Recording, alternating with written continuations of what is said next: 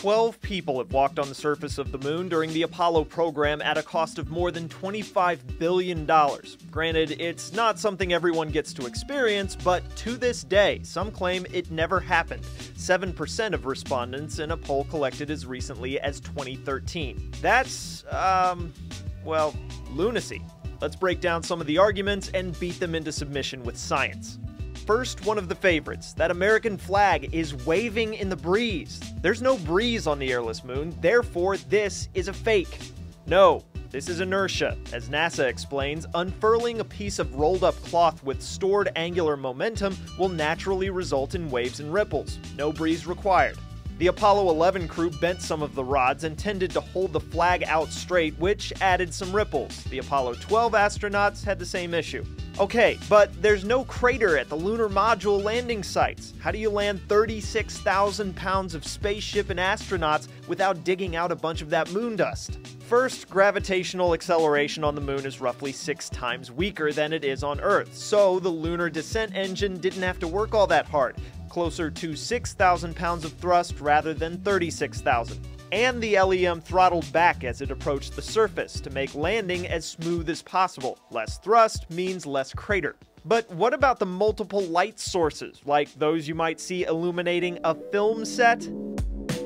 Well, sunlight reflects off objects on the moon same way it does here on Earth, so all of these images and videos include light reflecting from Earth, the lunar module, and from the dust on the surface. Which leads us to the complete lack of stars. Pretty amateur mistake by the set director, right? They should fire their art guys.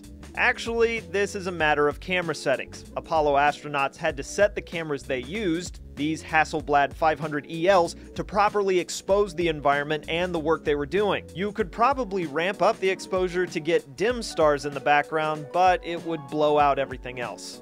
The astronauts would start looking like beings of pure luminous energy wandering the moonscape, which is an entirely different conspiracy theory. Okay, so what about the boot prints? They're perfect. Too perfect. Done ahead of time in concrete perfect. You can thank dust for this one, specifically lunar regolith. Individual granules of it are spiky and abrasive, closer to volcanic ash than beach sand. This means it packs together really well, and the absence of any wind on the surface, we've been over this, there's no atmosphere for wind, means those footprints won't degrade anytime soon.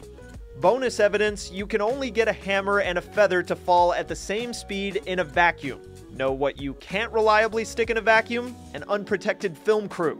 Repeated independent scientific examinations also show the lunar samples returned with the Apollo missions do not naturally exist and cannot naturally form anywhere on Earth. And the Lunar Reconnaissance Orbiter can see the footpaths and installations of the Apollo missions. So you could always ask Buzz Aldrin himself to prove it, but he has been known to punch deniers who get too persistent.